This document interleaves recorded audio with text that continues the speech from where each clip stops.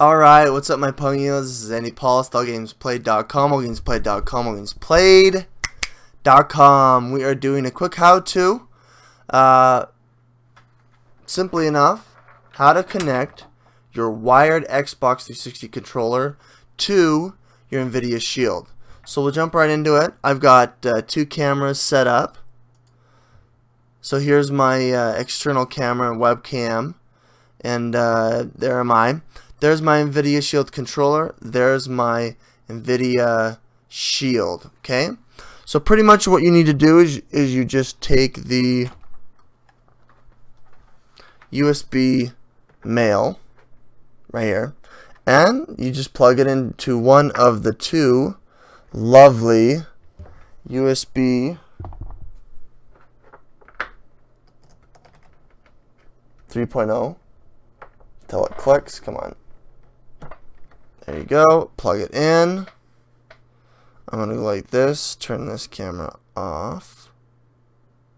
Turn you off.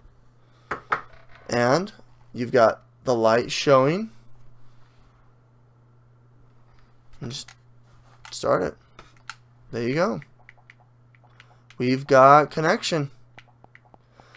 Every basic input works. None of the Nvidia Shield controller inputs, special inputs, work. So let me explain. If you hold down the middle button, you're going to go home. That's normal. That's a normal input. If you go to this and push back, that's normal.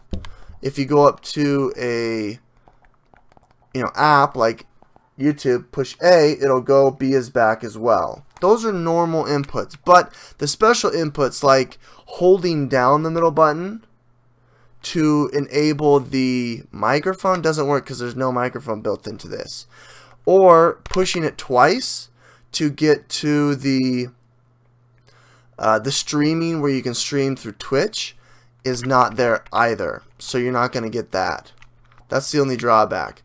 But if you want to play a light commute, you can just jump right into it. All the inputs are native. Try to turn my game down, and you can play straight up, just like normal. It works just fine. See, I'm just turning. The D-pad works really good. Oh, I totally crashed. Oh no. Got it. Oh wait. Am I gonna get it? Shoot. Okay, so that's that inherent, and I'm gonna go back home. So just to talk about kind of how and why this works. So I think it was Android 4.2.2. They enabled pretty much native support for USB controllers, including Xbox 360. So it acts like an input device. You just plug it in. It's literally plug and play. There's no driver downloading. It's all inherent in the software. So that's that. I hope you enjoyed it. I hope you like this basic how-to.